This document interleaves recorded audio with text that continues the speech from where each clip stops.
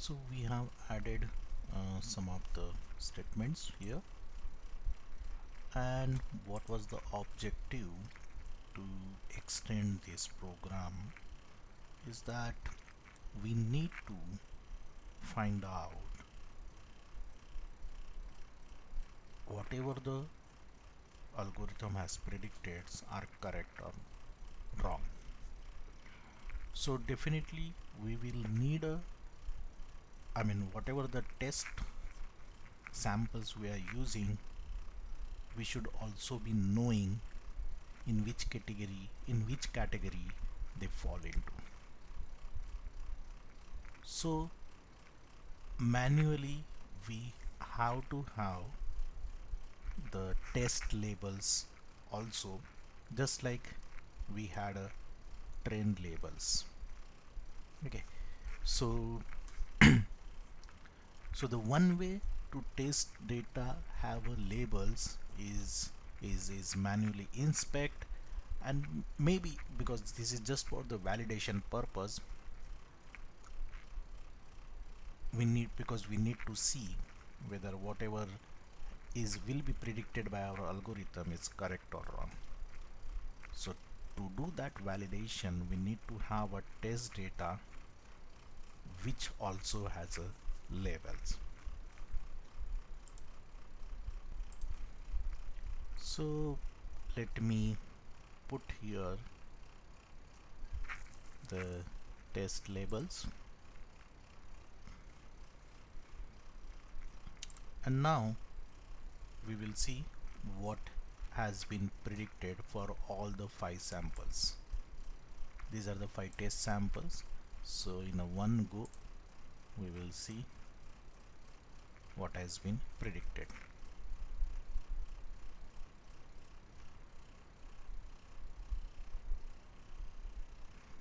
It's running.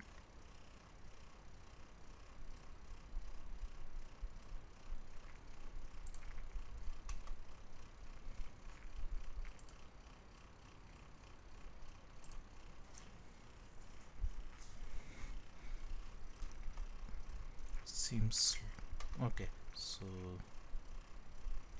it has come here, and let me step, and we have these test prediction classes are just pass, average, just pass. So just repeated it. I mean it's a repeat of what results were shown in this loop.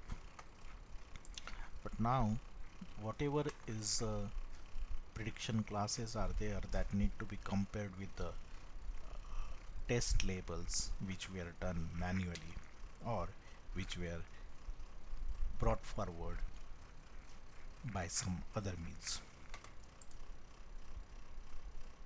Uh, when we call this when we call the test labels which are, it's a manually, then the manually or by some other means we have brought forward their labels, that is also called as a ground truth, because if we know the ground truth, then it will be easy to validate whether the test predicted labels by algorithms are correct or not, and if they are correct, how many of them are correct. Because right now in a test data we have 5 test samples.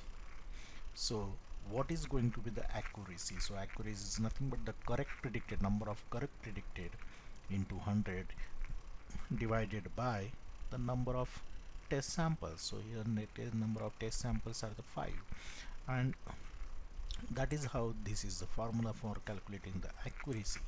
But before that we need to find out whether the test labels, that is a ground truth, is same as a test prediction or not, and that is why this loop is going to be there. This loop will tell us how many samples are correctly predicted. So let me just put here, and now correct count is a 5, length of test label is also 5, so it's going to be 100%. You can see Okay, so the test accuracy percentage is 100. Fine. That's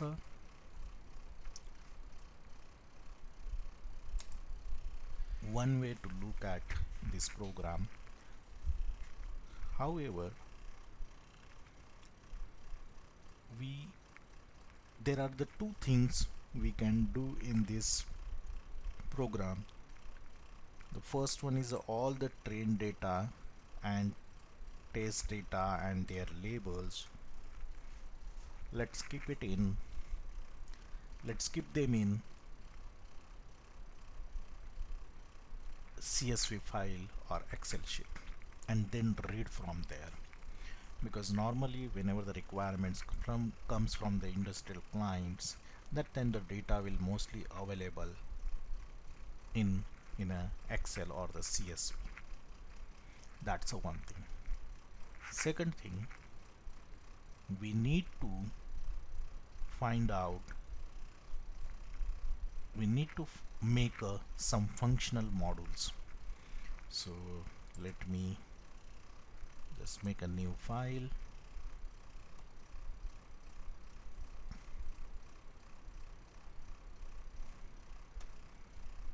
Let me save this.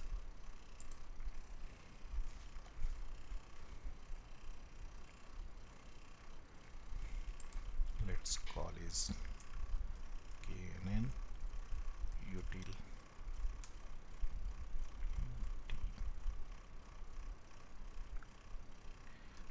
.py and make this all files, so that .py extension will be there with this file. So let me have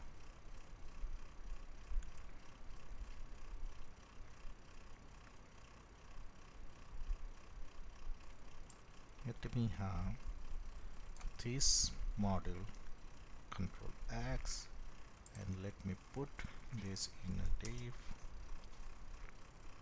KNN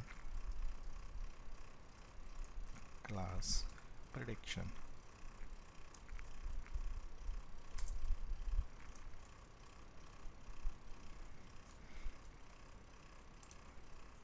Okay, so definitely the train data is going to come here. We will also have test FV, so let's put a test FV.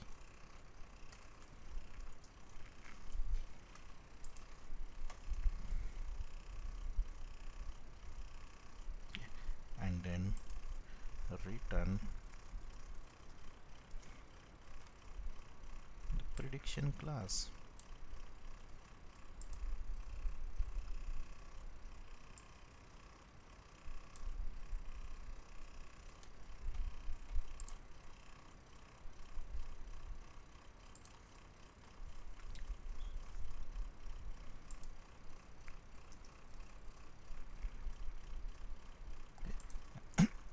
And here prediction class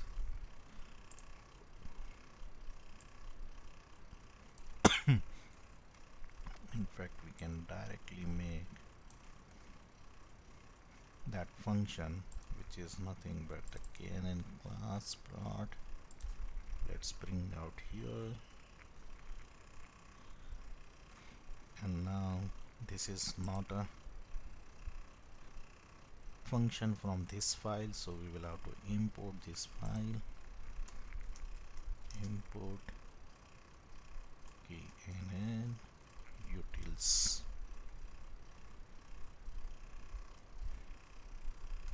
as kn, okay. And therefore we have now kn, but we'll have to pass the data. So what is that? The test FV and train data. Okay, not just that, but we will have to give a train labels also.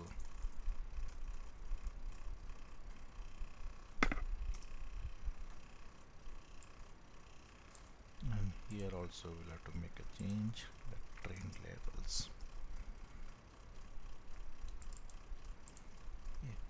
if I save all, go here,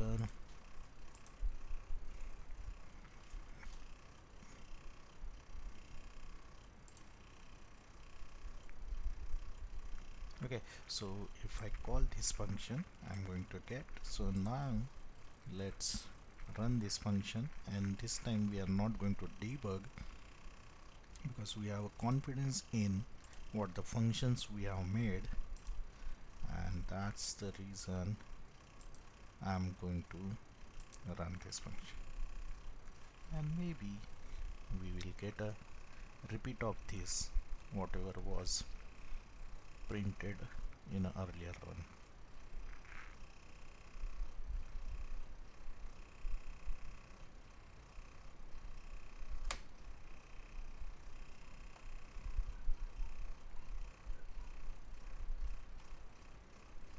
Okay, so we got it run, and we got the same result as a previous run when there was no function, there was no extra file.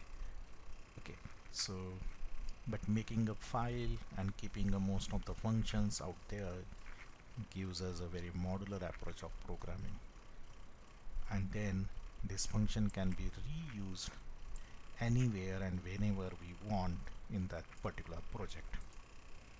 So apart from learning a KNN classifier programming or implementation of the KNN classifier, we also today learn how